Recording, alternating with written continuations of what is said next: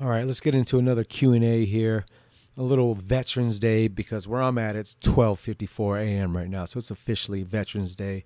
So we're having a little drink, a little red wine for the veterans out there, for the people that have served and fought, and even for the ones that have died.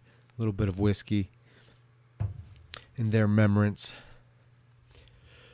So let's get to a little Q&A here. We got quite a few questions to get through. First, what is your opinion of national anarchism? And do you have an opinion of Ted Kaczynski and his writings?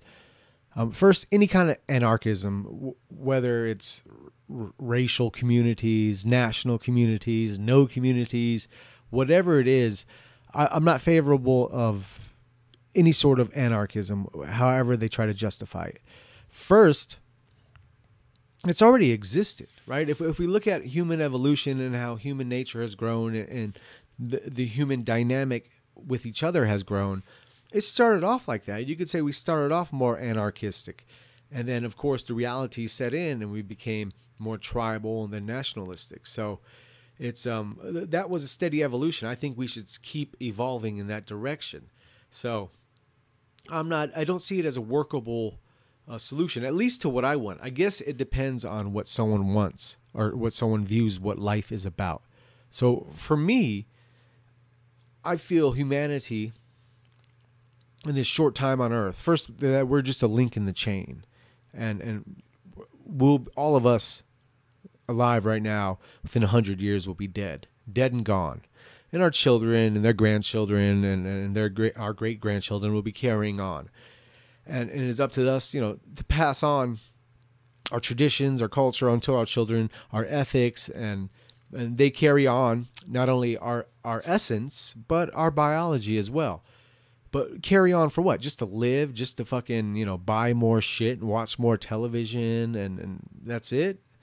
No. There has to be a greater goal, a greater reason of life. And for me, you can't accomplish these goals and these reasons of life when you're a bunch of separated communities always in conflict with each other. And this is what you're going to get with any kind of anarchism. And because it's always going to end up, and at first it's just complete fantasy. It doesn't exist. It won't exist. It can't exist. Human nature defies it. Nature itself defies it. So, it's pointless. To me, I see it as pure selfishness and delusional selfishness, because it doesn't even, it's like I speak to all these defenders of capitalism, and 9/10 out of the people that defend capitalism do not benefit under capitalism at all. Actually are harmed by capitalism, but yet, Stockholm Syndrome. Oh, it's so great. So same with anarchism. It's purely selfish, and it doesn't even work out to the people that are going to be selfish.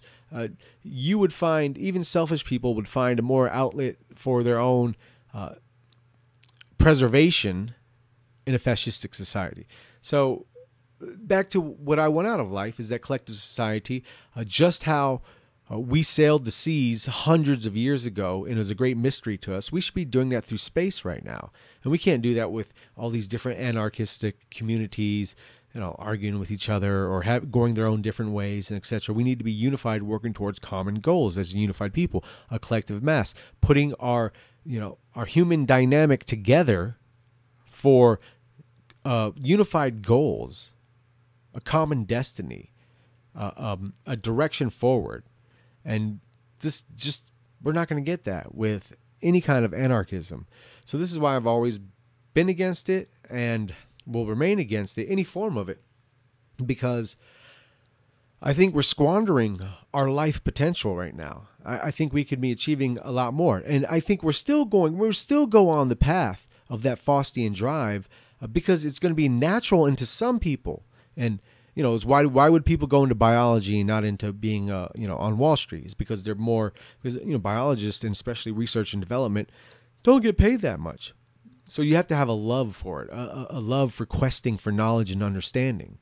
And so this exists in people. So despite capitalism and materialism and modern day hedonism, there's still people like this that exist, and there will always be.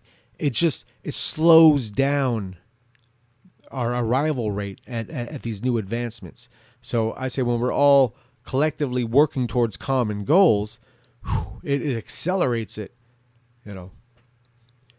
who knows? Who knows what the potential is, or how much it accelerates it. So I'm against all forms of anarchistic philosophy. I despise it.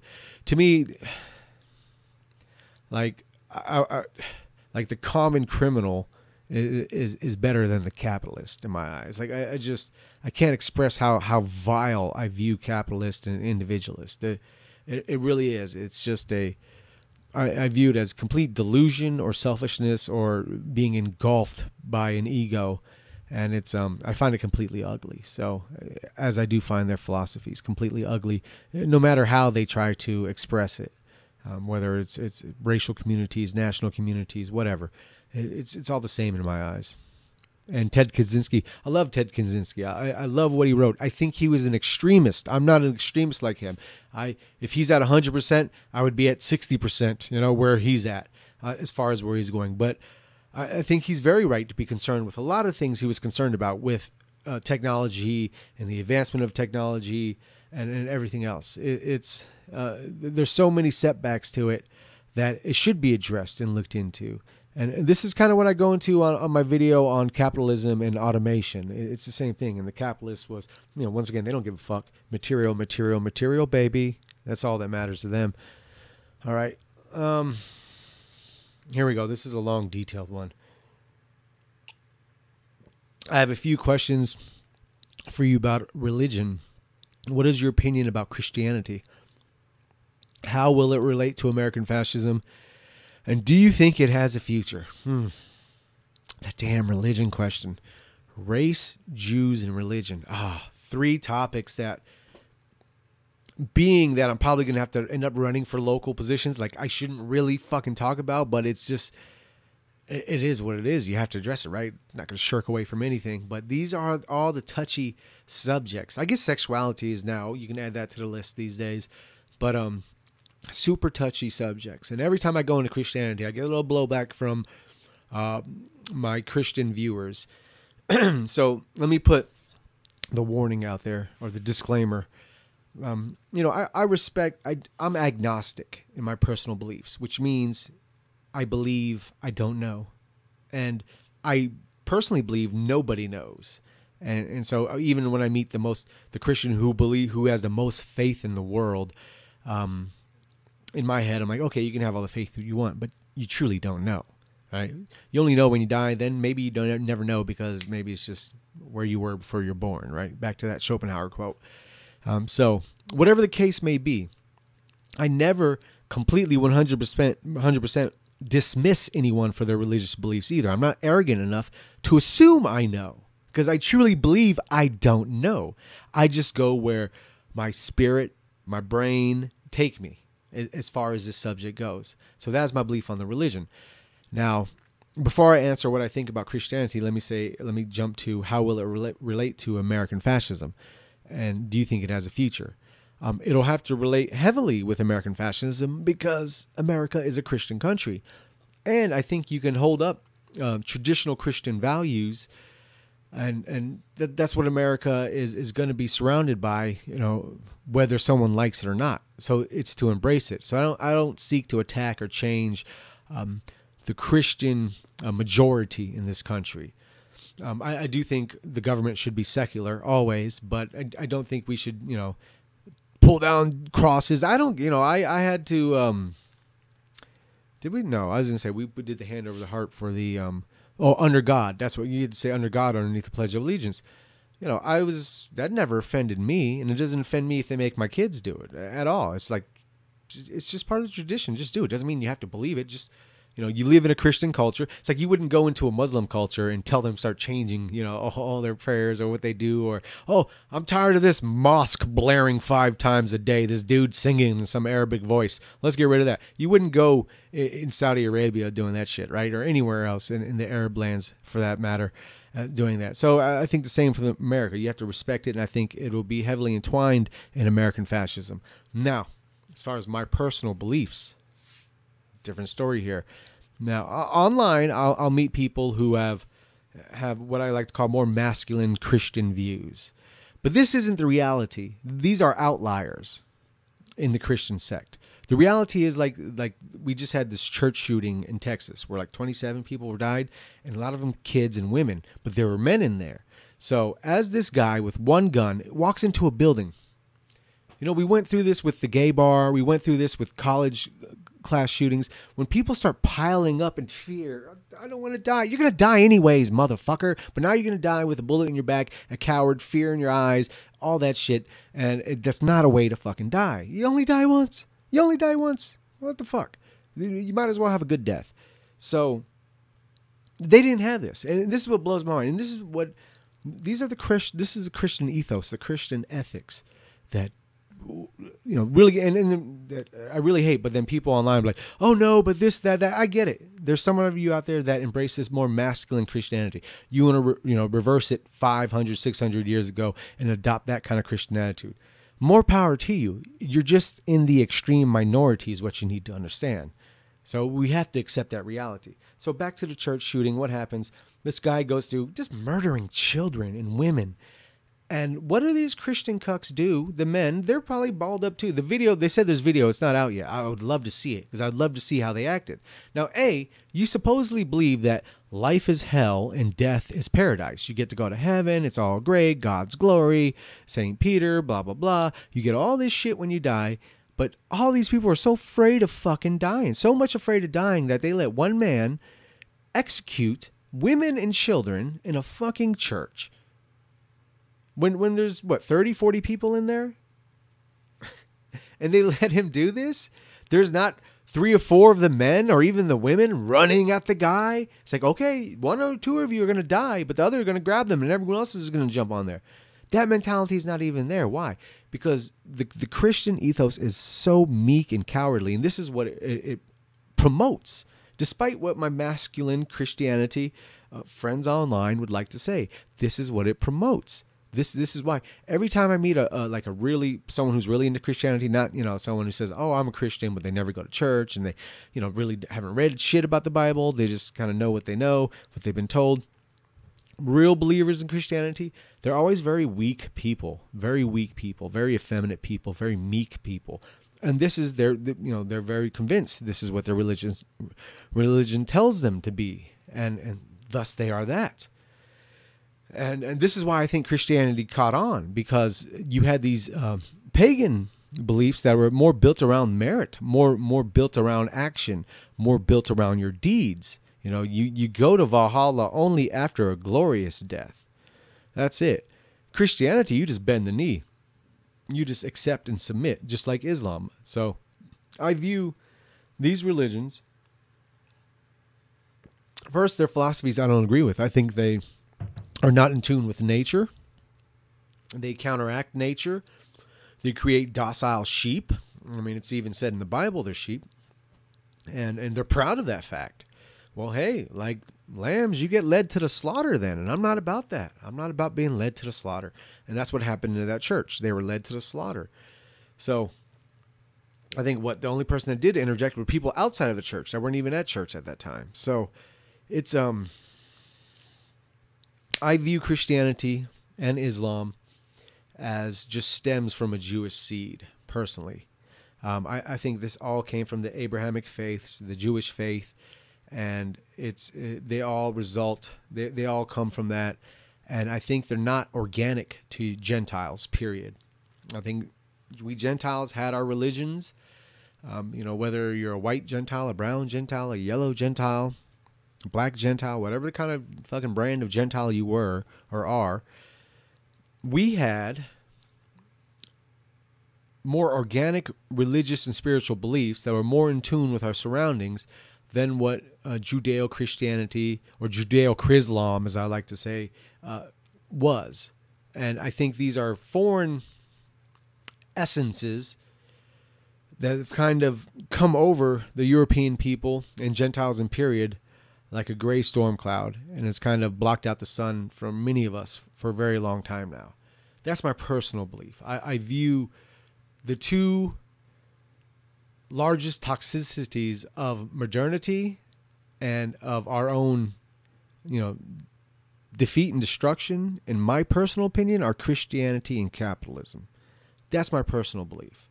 Now, can You're run on a platform with that? Can I go in a town hall and say that? No, it's just not it. And once again, the greater good. I understand. I always talk about this. We have 20 check boxes. We have to, take off a couple, make it 15 check boxes so we can all have a greater good and make things work. That's one of the check boxes. I practice what I preach. That's one of the check boxes that I have to remove for myself.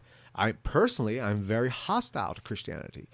But I know it's unrealistic to do that. And I know good people who watch this video might be offended by that. And it's not my intention to offend good people. It's just where I'm at, what I believe. So that's my thoughts on that. I view it as a very negative thing. I view it as a crippling thing. I completely agree with Nietzsche on it. I am a Nietzschean, essentially. So that's where, if you know anything of Nietzsche's opinion of it, that would be pretty much mine. So he expressed it better than I ever could. I'm not coming from an ignorant position either. And the irony, wearing an Iron Guard shirt, talking about this right now, right? It shows I can step outside of that and respect people no matter what their faith, Muslim, Christian, Jewish, whatever, that if their merit and character transcends that. So, yeah, that's my thought on that. Let's go. Okay. Next, part 2 of the question. There's a heavy stigma against Islam because of the refugee crisis. A little more than that. We've had this stigma for a while now. Even before this refugee crisis, I've kind of grown up with it my whole life. And the natural tendencies to hate people your country is at war with. Well, you kind of need that, right? The propaganda needs to dehumanize the enemy, get us to kill them and not like them, and to support our people killing them. So that's all natural. However, the Arabs are one of the few people to be not entirely enthralled by international liberalism. They're coming that way, especially the ones that come over. They're coming that way. It's going to affect everyone if we don't kill it. That's what it comes down to. This most likely necessitates Islam being an important part of any Arab fascistic movements. Yeah, the Ba'athist and Nasserism are good examples of this. Yeah, they had to placate it, even though they both really didn't want to. But do you think there would be inevitable conflict between the West and the Arabs? No, there shouldn't be. There shouldn't be. There has no need to be. We can thrive in our own lands and be partners and work together and work toward those common goals, right? We can do that as separate nations and separate peoples and separate cultures. That's beautiful. That should exist. I don't want one culture or one world government and all this crazy shit. I want different people expressing themselves differently. That's fucking beautiful. That's great. I'd like to go listen to Arab folk music. Have you listened to it? It's fucking great. And I don't even understand what they're saying, but the music is you could feel the soul and the spirit in it. So, I mean, you want to be able to have these things existing. So, no, we shouldn't conflict. In fact, I think we'd make very good allies. You remove the certain muddlers out of the picture. I think we'd be very good allies. Do you think Islam has any place as a popular movement in the West? No, and nor shouldn't it, right? I'm already fucking having to deal with Christianity being a popular movement in the West. Now you want another Judeo-Islamic branch, another branch of Jewishness? No. One's enough. Let's not go crazy here. Even though ethically and, I wouldn't be opposed if you say, oh, we had to switch one for the other. I wouldn't be so opposed to putting Islam over Christianity as far as that goes. If we just look at how they carry themselves. Do you think Islam is a place to No. What do you think about a more personal religion? Yeah, believe what you want as a person. If a person's in America and believes in Islam, more power to you. Believe in it. Do your prayers 5 times a day. Live up to it. Live by it. As long as it doesn't affect your neighbor, as long as it doesn't affect the national laws or anything like that, more power to you. With Christianity, with Buddhism, with Islam, with whatever. Like I said, I think it's an arrogant and ignorant stance to take to say one way is a absolute right way of belief and everything else is wrong. And I hate that mentality, so I respect everyone in their beliefs. And even though it may seem you may demean them a little bit in your own head saying, well, look, you really don't know, you're just going off faith. I respect people's faith. I actually envy it. I wish I could have more of it. But it's like it reminds me of this quote, and I'm going to butcher it right now, but I'll paraphrase it from philosopher Ludwig Wittgenstein, and he had said, like he was talking about religion, and he had said it's kind of like the father, like when you're a kid, the father in the room, in the dark room with you. So when you're in the dark room when you're a kid, you're scared of the dark. But all it takes is like your father to come in the room with you, sit down. He doesn't even need to be around you. Just that you know he's in the room, you're more relaxed, you're comfortable, you can sleep now.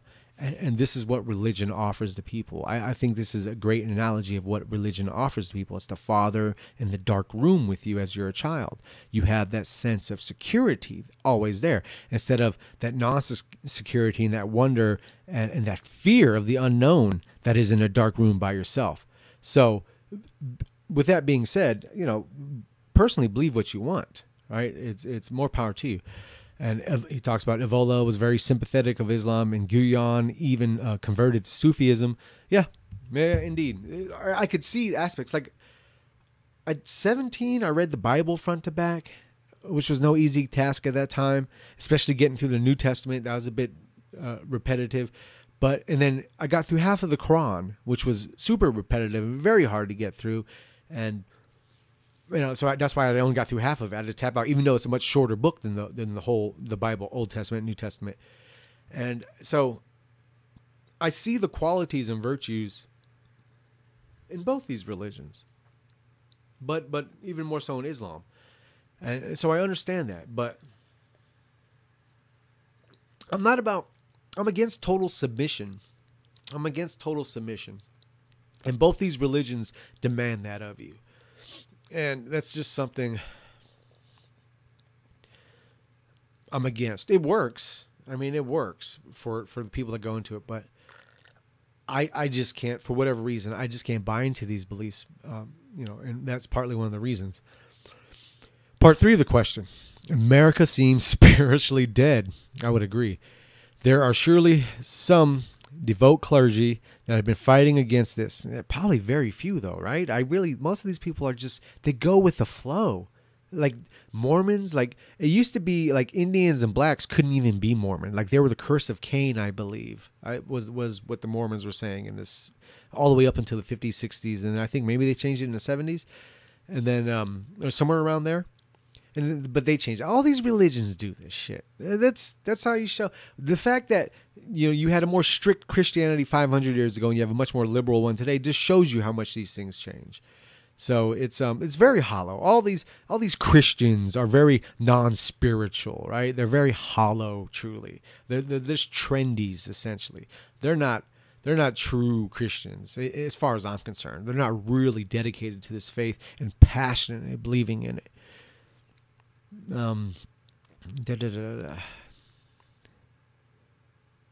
What do you attribute the decline to? Are there any viable solutions to restore spirit in our society? Ooh, what a complex question. What a complex question. It's I think I've said this before. I should really study for these questions instead of just fucking copy and pasting them the first time I read them and then having some drinks and then fucking responding to them, because that's too complex of a question for me to get into on a rant right now, or at least for me to give you an adequate answer on. But I think comfort, I think materialism, I think modernity in itself has done a lot to kill the spirituality in people. I think we've been deracinated from our roots as far as spirit, as far as culture, as far as ethnicity, all this stuff. We've been completely ripped from that root. I think that tears away the spirituality as well. I think capitalism feeds into this as well. It's a very materialistic and hedonistic economic philosophy, and even kind of governmental philosophy. It kind of transcends everything and engulfs all of life, like fascism does. But capitalism does it in a negative way. And so when you have all these material factors and everything becomes for pleasure seeking and immediate self-gratification, I think we lose sight of the bigger picture. And I think as we slowly started losing sight of the bigger picture, as the lights in the city blocked out the lights from the stars, we kind of lost touch with the earth, with our spirit, with ourselves. Now we're just a series of reactions to stimuli. And it completely rips us away from the soul. And being spiritual, even though I'm agnostic, I'm very spiritual. I very much have a belief in providence. I very much have irrational beliefs and in destiny and in the metaphysical and in the continuing of spirit and blood. Like, I have these things that you can call irrational, these beliefs that are very religious. My belief in fascism is very religious, and these are very spiritual to me. And and they're not even as spiritual as they need to be. I understand that. And I think overcoming that is very hard because of all the material, because of all the comfort, because of modernity, of the system that we were all raised in, that we will all live in, and, you know, hopefully not, but possibly die in. So it's very hard to overcome that. So now imagine if you're consciously struggling to overcome that and get in touch with something deeper, something metaphysical, something that your spirit truly speaks to you about. Now imagine if you're not even really concerned with that. You can just call yourself a Christian and you think you're spiritual now, or you're not even really even paying attention to that. The mass of the people are so out of touch with that. And even now, spirituality is demonized. Like, atheism is somehow intelligent now. To deny everything. Like, when you look at why and how we exist, God, Christianity, Jesus, Jehovah, fucking Abraham, Muhammad, makes more sense than the Big Bang, right? So these people that laugh, like, you're going to tell me a tiny ball of matter, that how did that fucking matter get there in the first place, in the vastness of nothingness first, right? What the fuck did that come from? Well, you geniuses. But this fucking ball just one day popped and created fucking infinity, and then you're going to sit there and mock a Christian and their beliefs, but that's your fucking belief? What? That's more crazy than anything else I've heard. So no one fucking knows. And to play that you know, the high role. So anyways, these atheistic people they like to mock people who have faith in spirituality, but they have to have a certain amount of faith to believe in that wild shit too, right? This tiny ball of matter that existed in nothingness and came from where? I don't know. How did it come if there was nothingness? Where did it come? Like, where's the beginning, right? And then it exploded, and then there's this, like, we can't even wrap our minds around how big the universe is. We can't even wrap our mind. You will fucking go crazy trying to think about how vast everything is, how little we know, and how insignificant we are. You will fucking go crazy thinking about it. That's why most people don't. Because it's like, whoa, what's the... Especially when we live in a society that is not aggressively trying to accomplish goals. Okay, do you think atheism inherently leads to Jewish materialistic ideas such as Marxism and Freudian psychology?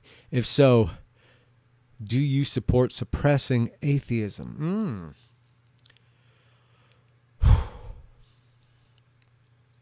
First part of the question, yes. Second part of the question, no.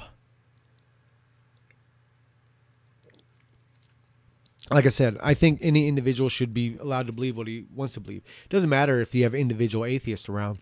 If you don't have government and a culture promoting and advancing atheism, I mean, you can have a scientific culture that doesn't attack religion, that doesn't try to demean religion, and you can have a religious sect of the culture that isn't offended by scientific pursuits. You can have that. And if you can't have that, then fuck, you got to squash one or the other. And then you deal with that when it comes to it. But I believe we can have that.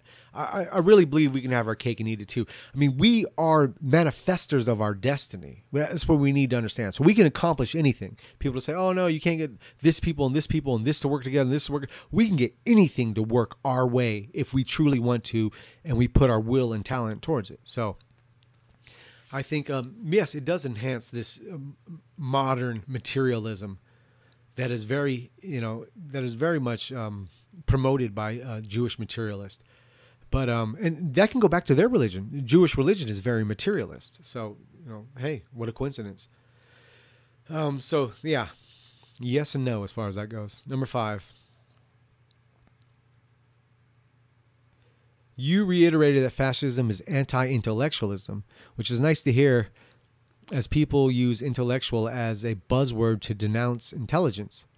But asceticism and living a simple life are often important parts of a more serious journey into religion and mysticism. Do you see a schism emerging between people who emerge in asceticism, monasticism, and pacifism as fascists demand strength in action? No, because usually people to that extent you're talking about are in the small minority, and so it's kind of irrelevant. If people live like that, they live like that. That's fine. It's the system will be promoted through strength and action, and it would advance through strength and action. And and then let's say you do have these situations where you have a Gandhi pops up out of you, and it's like, oh my God, you guys are using too much force. Then you just have to crush them and move on. I mean, the reason why these people gain power is because people don't crush them right away and move on. And because they let them stay around, they let them get attention, they let them gain sympathy, they let them gain support. They allow this to grow. They allow the cancer to grow. I say cut it out as soon as you see it.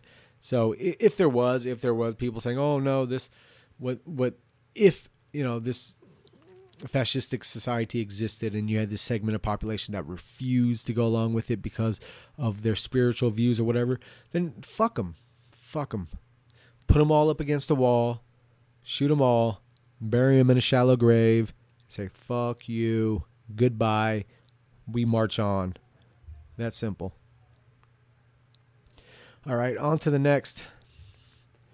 I have a friend who is half Jewish, and I would like to ask, what do you think is the best way to go about telling him the truth about fascism?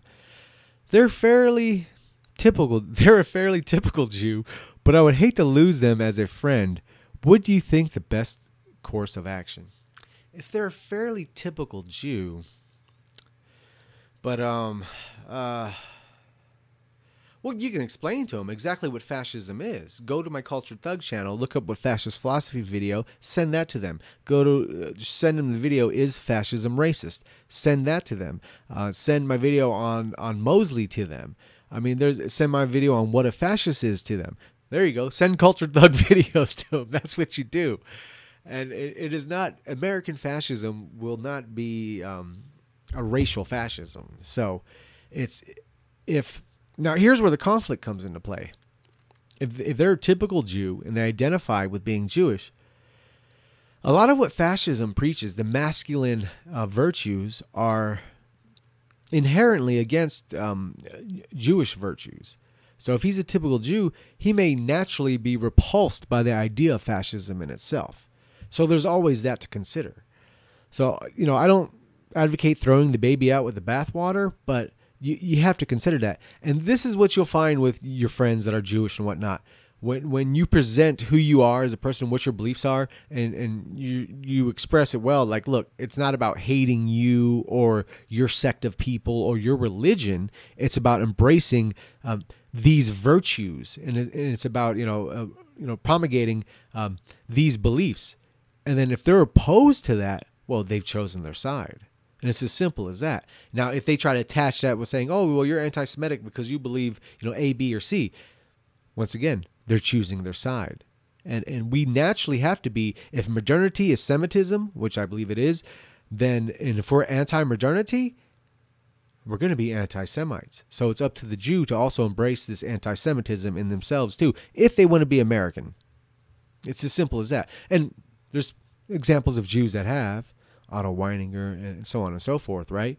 But there's that's the reality of it. It's not, I struggle with, like, how much do you speak on the Jewish question, because it's so toxic, but it's so vital and it's so unavoidable. So, I mean, it is what it is, and they're going to attack you no matter what. Just simply speaking on masculine virtues. So let's say you run for some position in your local town, and you're specifically speaking on masculine virtues, and you have a concept of honor, and you have a concept of honesty, you will automatically be attacked by your local ADL because they can sense the anti-Semitism just through your masculine virtues. So this is, where does the Jew stand as far as this goes? This tells you who he is as a person. Can he transcend his Jewishness, or is he always going to be a slave to his Jewishness? And this is just the reality of it. This is something that the Jew has to overcome. If not, well, look, hey, either your home's in Israel or whatever else, but it's not here. If we have this fascistic society, you have to be a part of it. This is how Italy did it too at first, before the Hitler influence took over. The exact same kind of mentality. It's the exact same kind of mentality we have. No need to sugarcoat it. This is what it is. If you as an individual, as a Jewish individual who goes to a synagogue, supports these ideals, supports a country and respects a country with their traditions, their culture, and their ideals and their religion, then more power to you. Welcome. But if you are hostile to this, the fuck do you expect? I mean, it is what it is. You've chosen your side. So there's, and then someone had said in the comments, responded to you. I should have had it up. I forget, but he said, say something about how the elite Jews just used like the 9-to-5 Jews to as cannon fodder. And that is another reality of it. I mean, why, when we speak about Jewish bank ownership and Jewish media ownership and Jews involved in politics and Jews that are very anti-white, why would any other Jew, 9-to-5 Jew, be offended by that? That is reality. You should back us with that. We can, whites can talk shit about George Bush all day. We can talk shit about our bad white leaders all day long, right? So why don't you also join us with that and be able to attack and criticize the bad elements within your own group as well? So it comes back to the Jew as far as that goes. It always does. We're very accepting people if you respect and respect our traditions and culture. If you show merit within yourself, if you can fit within our virtue system, we're very fucking accepting people, much to our own detriment at times. So it falls on them to accept that. How will you know he's truly your friend and he's truly a decent person? If you show him those videos and see his reaction to that, if you explain to them what fascism is and see his reaction to that, he will tell you himself. Because, there used to be, I made the first video I ever got banned off YouTube off of was in 2006. And it was called Good Jews, Bad Jews, ?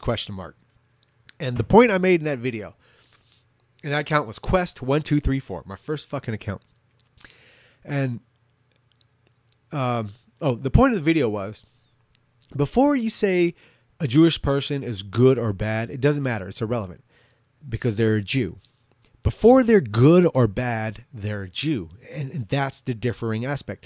And for example, like I've met a few Jews, like especially in jiu-jitsu, right, that were very fucking nice people, very helping people. Like there was a couple that go out of their way to work a move with me, that are much more skilled and talented and knowledgeable than me, that go out of their way to do this when they didn't need to, right? So you could see the goodness and the generosity of this person. But at the same time, they would be heavily anti-tradition, culture, anti-American, anti-Americana, essentially, in their political and spiritual and social beliefs. So you would say, hey, this is a good person. Good person. He's generous. He's, helpful, polite, etc. Right? Is not, might fuck you over if you do a deal with him. You never know, because there was exactly an example of that, which was funny. I thought that someone couldn't outshine their Jewishness, but story for another time. Anyways, but it's beyond that. It's that essence, that Jewish essence, that kind of conducts who they are, and we all have that essence, and it is metaphysical, but it's also biological too, and so do they transcend that? That is the question. That is the question I always look at. Do they transcend that?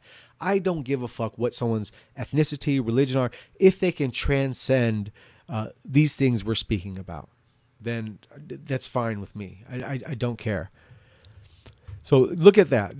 That's the main point. You'll know who he is by his reaction, and you'll know whether he's a worthwhile friend or not. And lastly, next you should do a video on the Syrian civil war. I'd love to hear your take on it, maybe on your CT Rants channel. So here we go on the CT Rants channel. The Syrian war, I mean, I think we all agree on what it is. They're trying to take out Assad. Assad won't play ball with Zio-Americanism, and there's been cases made that it's over pipelines. There's been cases made. Well, I think overall, the pipelines kind of go into this, is he won't play ball with Zio-Americanism. He's in bed with Iran and Russia, and especially when it comes to pipelines. So this is no good thing. We got to get rid of Assad. So as I explained in the Baathist video, that the conflict with fanatical Islamists have been going on forever in Syria and forever, throughout the Arab lands. So that's nothing new. What's new is, or what's semi-new, because America's always been involved to one extent or another, but is the overtly over, dramatization and the pushing of the destroying of Assad through the international media, through American Zionist countries and media outlets and all this stuff. So they're trying to take down Assad because he doesn't play ball. They want to put a dictator in there that will play ball. And I think that's what it comes down to. So they've funded and trained these psychopaths, these people going around decapitating people and running their heads over with tanks and just all kind of sadistic shit, just sick people. They're funding these people. They want to take down Assad so they can get someone in office that plays ball. They need it like they got it in Afghanistan. They need it like they got it in Iraq, and they want it like that in Syria. And so this is what they're doing. I think it's horrible. It's funny. Before I started this video, I was just talking to my wife, and she was like, so are you going to vote for Trump again? I was like, well, no. The initial impact was what I was excited about, and it happened. Now it's time to move on. Now I kind of hope a leftist wins, because I think we kind of need that kick in the ass now too to get this reactionary right going. But one of the few things I naively thought he would come through on was the wall, which still might happen, and not nation building, and especially in the Middle East. And fucking A, if he didn't do that, if he didn't attack Syria, and if Tillerson ain't talking about taking out Assad. So, unfortunately, that wasn't reality. And you can say, oh, how naive are you to believe? Like, I didn't believe a lot of this. I knew he couldn't get done. Even if he really wanted to, I knew he couldn't get much of the shit done he wanted to say he did. But I thought those were two things I was hoping for, at least, he would come through on. And it was very disheartening. Like, I remember I was sick for like 2 days. Not physically sick, but I don't know, I guess depressed for like 2 days after that missile strike on Syria, because I was like, God damn it, that quick, you're going to fucking quickly go back on that fucking quick. And it's in his book, The Art of the Deal, he speaks about a moment where he had much sympathy over television, something he saw on television. And that's what I think what happened with this. He saw, this bullshit propaganda of gas attack on civilians and kids, and he fell for the okie doke on that and launched an attack. But or he's just doing the neocons. They're in his head telling him what to do. Who knows what the reasons were. But that was disheartening. But it's Assad needs to remain in power. If he needs to leave, it needs to be done organically through the Syrian people with non-interventionism from especially America. I don't know. I'm not a Syrian living in Syria. You got Syrian girl out there. She's a propagandist for the Syrian state. Don't fall for any of that shit. But not to say that good information and legit information isn't gotten through people like that. But you got to read between the lines. So I don't know if he's living up to the ideals of the Ba'athist Party, or if he's truly beneficial to his country and people. I would think he would be more so than many other people in that country. But once again, I'm not a Syrian living there right now. I couldn't give you a true opinion on that. And you'd probably get, depending on what Syrian you talk to, different opinions on that. So what I do know is if change needs to happen there, it needs to happen organically. And it's not organically when we're funding and supporting and have media propaganda against the state there. That's not organic at all. And that's the big problem. And that's what we've been doing over and over again. It's so fucking frustrating, and we keep doing it. And, whether we like to admit it or not, we're all attached to it because we pay the taxes and we support the system and we go to work every day.